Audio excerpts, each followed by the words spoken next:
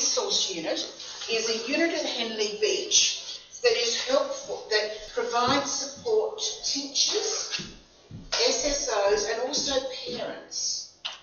All right. So we have 7 different teams at CERU, ranging from birth, literally, for children who are deaf, hard of hearing.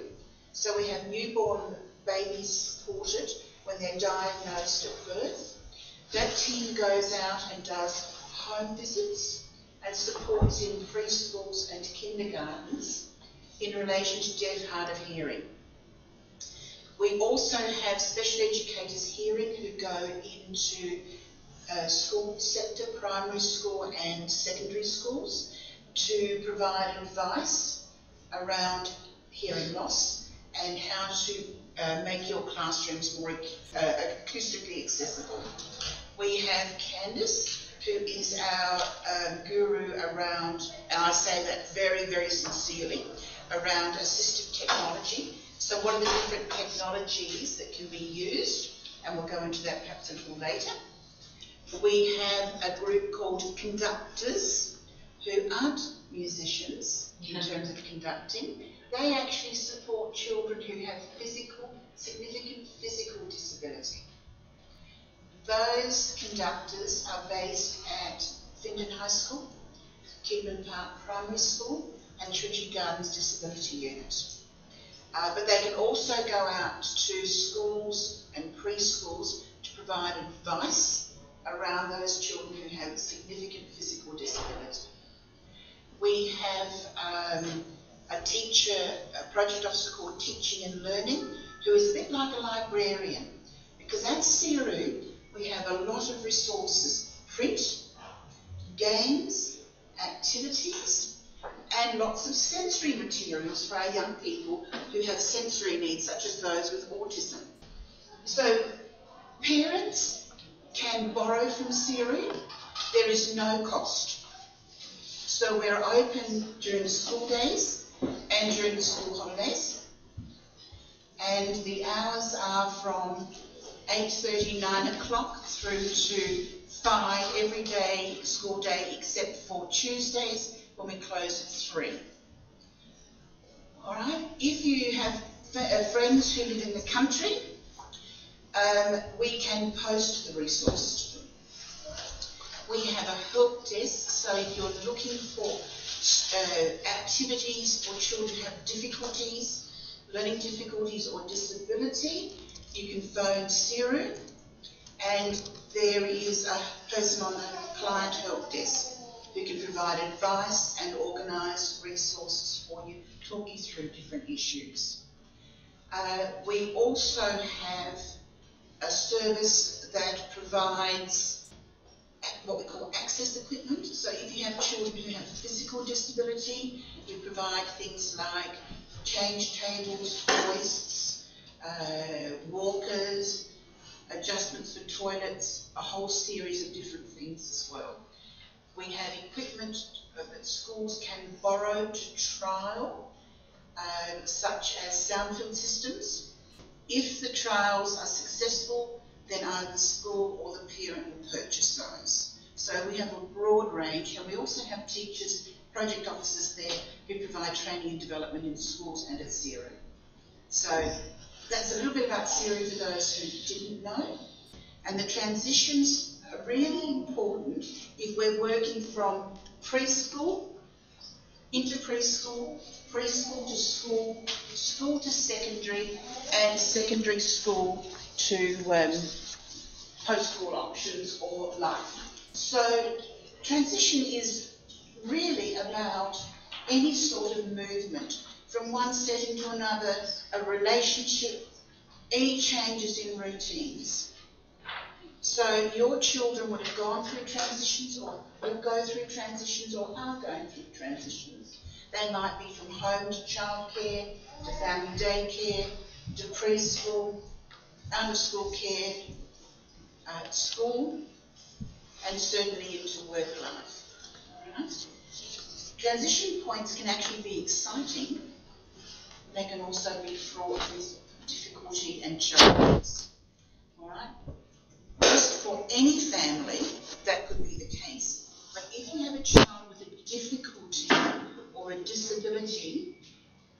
transitions can be even more complex. Some of those complexities we'll actually go into in a moment, all right?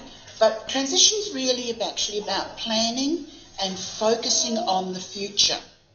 So it's you're thinking of what's next and where will that lead. Now, for most parents, when they have children who don't have a difficulty or a disability, they know their child will probably go to preschool or kindy, they'll go on to junior primary, primary school, secondary school, and so on. They know pretty well the trajectory or pathway of their children.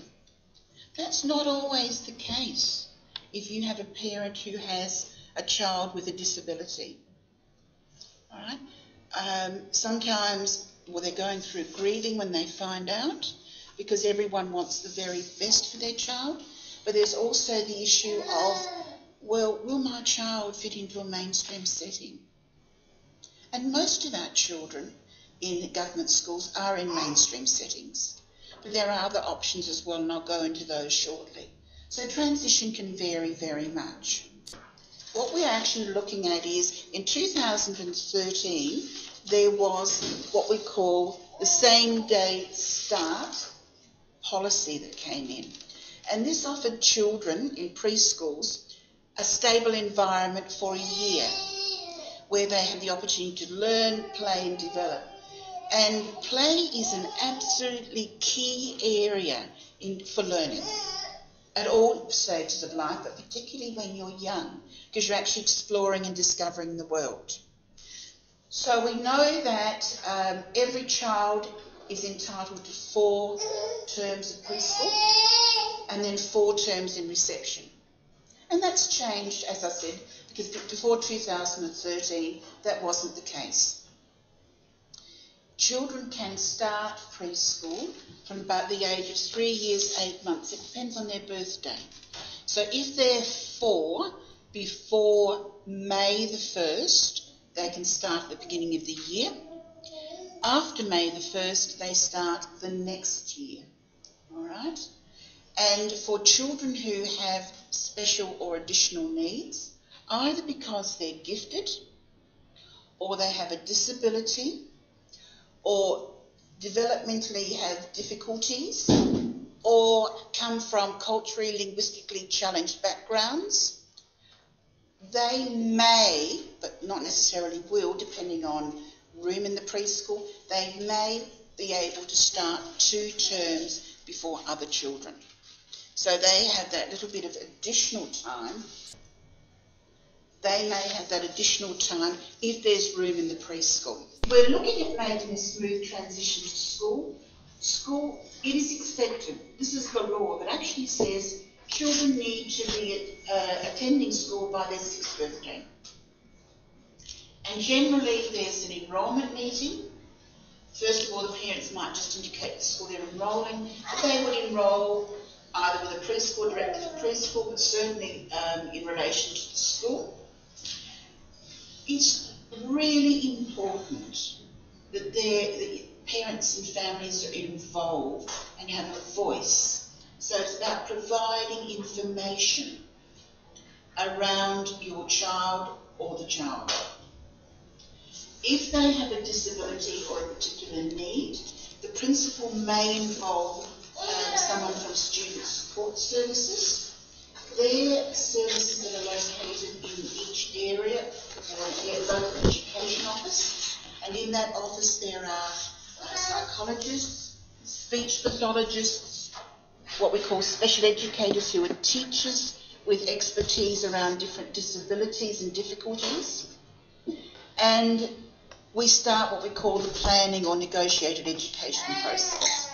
Okay? You as parents and parents who have children with disability and those who don't have disability have the most knowledge about your child. You're their first educators. What we as teachers need to know is the information that you have that will help us to more effectively plan for those children. All right? And now with the National Disability Insurance Scheme coming in, there's an added complexity there because we have other service providers, We have families who are looking at having packages, all right? And so it's really important for families to be supported. Not every parent feels comfortable approaching an NDIS office and negotiating. So, if you know of people in that situation, ask them to take someone along with them if they're not feeling comfortable, so they have some support. Right? And thinking through some questions before they go, as well as having information around, this is what my child has, this is what my child needs. All right?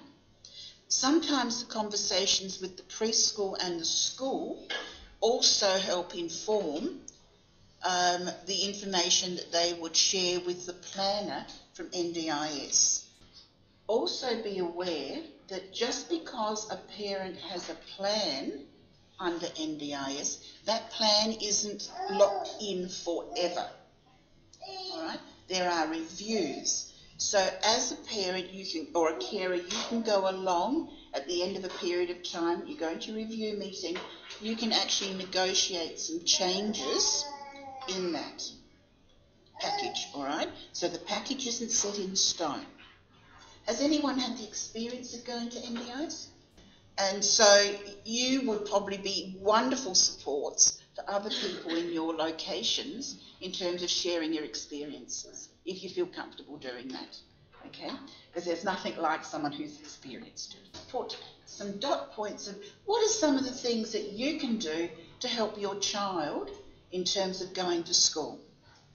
And if you have a child who has autism or sensory needs, the most important part for them would actually be getting them used to the idea of going to a preschool school, getting familiar with the environment. All children need that, but for some children you need additional times and practices. Getting used to routines. So they're there for you to read later on, as are the following, okay? Preparing for transition to school. Play games about school, do some role play, all right? Have lots of talks about it. Ask children questions. Get children involved in getting ready to school, like when you're going shopping for the lunchbox or the school bag or the pencils or whatever you're doing. Get them involved in selecting those so it becomes, that idea of going to another setting becomes familiar. And from a teacher's point of view, think about how you're going to say goodbye. All right? I don't know if you have had the experience, but, you have some children who really just get lost, mum and dad. I don't really need you here on the first day. To those who, I really don't want to go and leave my child behind. Who's had those experiences? Some of the things that you can do at home are included here for you. Reading and sharing stories. Sharing writing activities like shopping lists and letters. Visiting places. Talk is really, really important. Okay? Playing games. If we're establishing literacy and numeracy activities, it's rhythm, it's movement, it's singing, it's sound, it's talking, it's language that is absolutely critical to developing reading and writing and math skills. We have what we call the Students with Disability Policy, and we have particular criteria for this group of children. So we have children who have autism, global developmental delay. Global developmental delay is usually identified when children are young, so that would be in a preschool setting usually, and by the age of about 7 or 8 we would expect that those children would be seen and reviewed to see whether they needed further support or that they would perhaps come under a different criteria. Intellectual disability, there are children who are perfectly able to learn, but learn at a slower rate because they have a difficulty with learning. Right. Physical disability, I think, is fairly self-evident. Then we have sensory disability, which are the children who have hearing loss or are deaf, or have vision impairment or are blind. And we have speech and language disability. Those children Once they are verified by either a speech pathologist or a psychologist in our department, receive funding based on their need. So just because you have that label doesn't necessarily mean that you'll get the same support as everyone else with that same label. It goes on need. So a special educator would come into the school setting and would assess the need at that time, and funding would be allocated to the school for that child. We have another group of students, or another group of children, who don't fit the criteria, because they have a learning difficulty. Now it might be they just have difficulty with reading or spelling or written language or math. It might be they have ADHD or ADD. It may be they have dyslexia. All right. Every school gets money for dyslexia, for learning difficulties, including those with dyslexia. All right. We don't know how many children in our schools have those issues because the school keeps the records themselves. But we think somewhere probably around 10 to 16% of children might have a difficulty at any time. The blue slice of the pie are the children who have targeted funding. They have a disability under those categories I talked about. The children who are, the slices that are red and white are our children with learning difficulties, and that little red and white stripe, actually those children with dyslexia and more specific disabilities like dyscalculia, dyspraxia and so on. And then the slice in green are the others, and they still get support in the school, but it's in a different way. It's less targeted in terms of funding. I might have something we call an adjustment, so that the writing might be on a piece of paper next to you, so you don't have to keep looking up and down. Or it might be that I do some of the sentences in one colour, the next lot of sentences another colour, so you don't lose your spot. Or it might be that I use a different font. If I'm dyslexic, I might use a dyslexia font, or a Comic Sans font, or a sans serif font, because that would help me read the words more easily. So can you see what we're doing? We're actually, as teachers, making judgments about what are the different types or levels of support that children need. They're not all the same. All right? The amount of support a child needs can also vary very much. So it might be for some children, they need a little bit every day. It might be for some children, they need it for a block of time, and then they don't have any support outside the classroom or in a small group because they don't need it, but they might need a top-up as time goes on. All right? So it's really important to realise that support varies very much. And that's where you as families and carers are critical. Helping to make those decisions are also based on the knowledge that you share with the teacher about your child. So you need to discuss your concerns. One of the helpful things is to have a communication strategy. Most schools either do diaries or emails, all right? Now, on behalf of all teachers, we don't necessarily want to be reading and answering emails till 10 o'clock every night. I know it's so easy to fling off an email, and I'm not saying don't, but also think about workload, okay? And talk about the ways, have a partnership with the school and the teachers on how you can support your child at home. Because what we know is the partnership is most effective. It doesn't mean you have to spend hours teaching your child. But, 20 minutes in the evening on a focused area, and it can be through play. It doesn't necessarily have to be a piece of paper, and it doesn't necessarily have to be always the child reading the book. It can be you doing something, showing or modelling or demonstrating something. And have a set time when you come back to the teacher and have a conversation with them or review. It doesn't have to be a big meeting. It can be, well, I'll come back perhaps in 6 or 7 weeks. Let's have a chat. How's the child gone so far? This is what we talked about. And then review that. All right? And the teacher will work from a strength-based, as I said. They'll look at what the child needs to learn in the curriculum, What's working, what's not, and where do we go to next?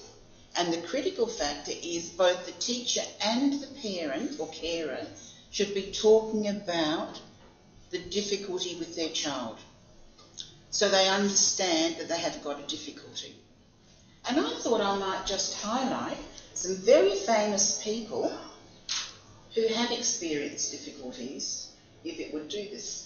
Here are just some famous people who have indicated they either have they were slow learners, speech difficulties, or were dyslexic. Recognise any names? Lots. Okay. Guess what? They're all from different fields, aren't they? So we've got singers, we've got actors, we've got scientists, we've got politicians, authors, artists, absolutely. Princess. And, well, actually, there are quite a few in the royal family, I might say. Yes. One of them's my great uncle. Which one? Stephen Cannell. He's a television producer. I know who he is. I remember him as a young person. He was the feather on the end of the movie. Yeah. Wow. Well, there you are. Fame. Okay. So there are a lot of people, just because you have a difficulty at school and in learning, doesn't mean you are not going to be successful in life. All right? So, welcome. Have we got a spare PowerPoint?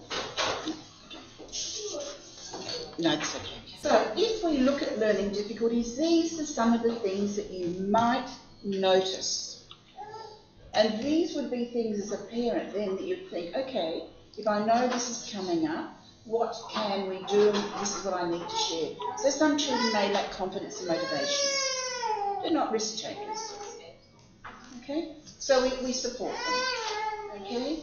It could be because they have a difficulty and they won't risk take, or it could be they just sit back and listen to others and don't appear to be confident.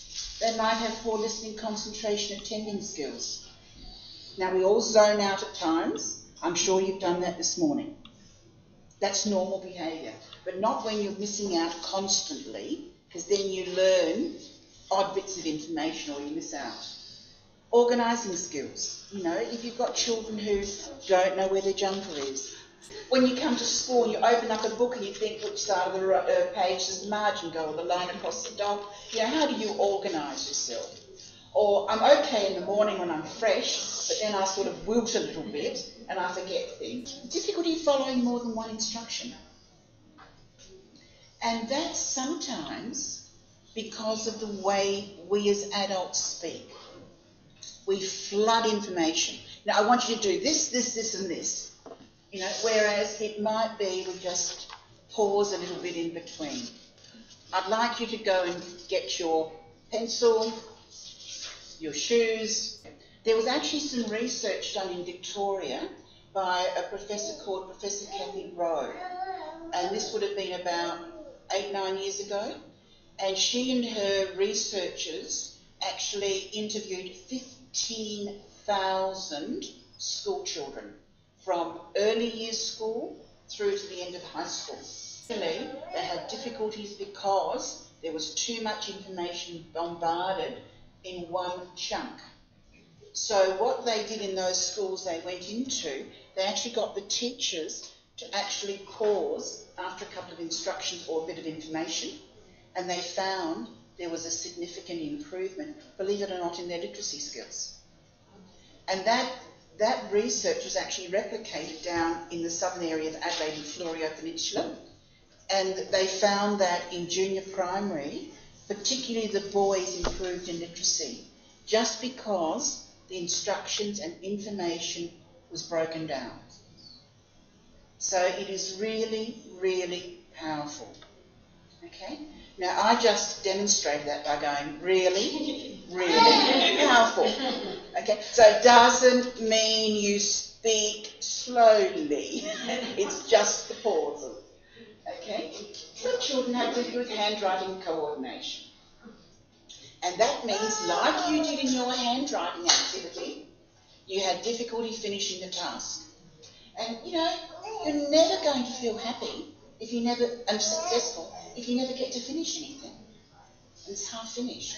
Some children who have difficulties, might be behaviour problem, but not necessarily. Right? The ones that I used to worry about as a teacher were those who were very quiet and could hide in the background. And they had lovely little supports around them, wonderful people who would support them, and they'd work out wonderful strategies. But all very nice, but it didn't help me know what they knew and what I had to do. That was an issue. And certainly we know some of them will have difficulties in one or more of the learning areas, and they might have poor memory difficulties. Other supportive strategies you can use. All right, so we can look at things like flashcards, visuals, videos, computers. If you've got a child who has a difficulty with reading a text, particularly as they get up into high school, why not watch the video first, providing it's reasonable? Okay, it gives them the sense of the story. It won't give them all the beauty of the text, but it gives them a sense. So when students are writing, highlight the key words or the notes. Okay? Provide diagrams, charts and outlines, pictures. And colour is really important. Colour is a good memory trigger. If you have a child with dyslexia, you could use colour, you can use bold, never underline.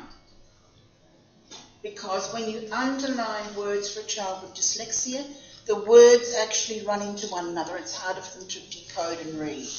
For some students or some children who have difficulty but are very strong in listening, having things read to them, talk things through, listening to audio tapes, recording themselves and playing it back. For some, it's actually doing by making and doing, help them learn. All right? So it's through seeing things, experiments, field trips, activities and role play. I know myself, for example, if I see someone doing something, it makes it easy for me when I'm learning something new, then to be able to do it later on, because I've got the sense of what it could be. I may not get all the things right, but I've got an idea of how to go about it. That helps. The interesting thing is, for some, actually having music in the background helps. You know, there are a lot of assistive technology tools around. So if you have a child or a young person who has difficulty reading, you can scan texts and have software that will actually read the text back to you. Now, it doesn't mean you never read independently, but it does support. And again, it helps the young person keep up with their peers. There are OCRs, optical character recognition, where you can scan. And do you want to do a quick conversation on that one, Candice? Oh, basically just that there's a lot of technology now that's very accessible and affordable that can convert the printed text if you're unable to read that text for any reason, and it will take a little image of it straight away, whether it's on your iPhone or or another phone or iPad, and then it'll, in a matter of seconds, convert that into speech. And have it there in front of you that's then editable text as well. So it can really make someone who's needing to fill out a form or anything like that, whether it's because they have learning difficulty, English as an additional language, it becomes an accessible piece of content, which can be very empowering for someone who cannot read. And, you know, some people talk about it's cheating, but it's actually not. It's a wonderful adjustment that will support them through life. All right? If it means they can access and they can actually participate really effectively, that's what we should be using. And it's very much supporting the people with a visual impairment as well. Certainly in terms of writing or written language, there are different software programs that help children and young people organise their writing. They have word banks that they can actually go to help them with their spelling and their words. Word prediction. All right, again, predicting words so that it takes away the demand from memory and increases their speed. Voice recognition software. Okay, so if we're transitioning to a secondary school, this is a really critical time for young people, families and carers. It's exciting and it's scary. all right? And, you know, young people are really excited about going on to year 8, and then they hear the horror stories, usually from their best friends or their best friend's siblings, okay? But it's a real step to the future into adulthood. So, you know, again, it's that transition time of sort of confidence, providing support, talking it out. But it is the start of what we really have as a new culture and new expectations, because they're young adults now. And so, what are some of the things that look different and that we need to talk to our young people about, or our children? We talk about the different types of classrooms in some cases. They might look different. The numbers will vary because they're not necessarily going to be in 1 or 2 or 3 areas in a school. And, you know, there will be variety throughout the day. They're going to interact with more teachers and adults. And that might need cueing, particularly if you have a young child with autism. They're going to need to be cued into that and supported through that process. There are going to be different expectations, because suddenly they're going to have to be more independent.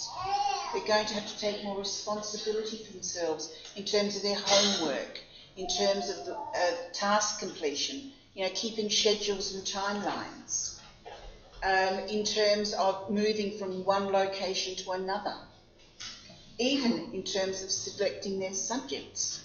That's a really big ask, particularly if you're not sure where you're going in the future. So, you know, you're making decisions that could impact on your future quite significantly. So again, like in primary school, it has to be a planned approach. Okay? Parents and young people need to visit and orientate not only the school, but hopefully look not only the school buildings and the location, but the spaces the student might be in. You know, having a look at some of the timetables and talking through what that timetable or schedule for that young person will look like. Where will they put their books in their, where's their locker? Because they're often used to having their things with them next to the classroom or in the class. You know, in a high school setting, that's quite different. It might be they have to take them around or put them in a locker. So how do they organise themselves? You know, develop skills on how to manage their own learning. There won't necessarily be someone there checking at the end of each lesson what they're doing. It's actually about making this. Oh, sorry. It's coming. It's coming. Making this. Oh, we've gone way over.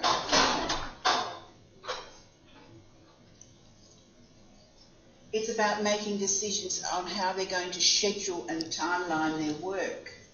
Okay. What are they going to do? And the last one is, I've put on there some websites. They're varied. The one at the top called LD Online is a really good website around learning difficulties. Good advice, not only for teachers but for parents as well. What do I do when my child has a learning difficulty? How do I approach the school? What are some strategies I can use to help them with reading or written language or study skills or organisation? That's a really excellent website. There's another one called All Kinds of Minds, again around different learning difficulties. The Spelled website is excellent. It talks about different types of learning difficulties and dyslexia, but they also have little phonics books that can be printed off to share with children, and they're all free. They've just put up a new program called the Intensive Language Program, and that was a program to develop literacy skills for, actually it was developed for inmates in the prison and has been trialled there, but it's actually really good for secondary students who have difficulty with literacy. We've got our CERO website up there, and you've got the postcard for that. Others around disability, the UNESCO website's good. And then I've put in a couple around dyslexia.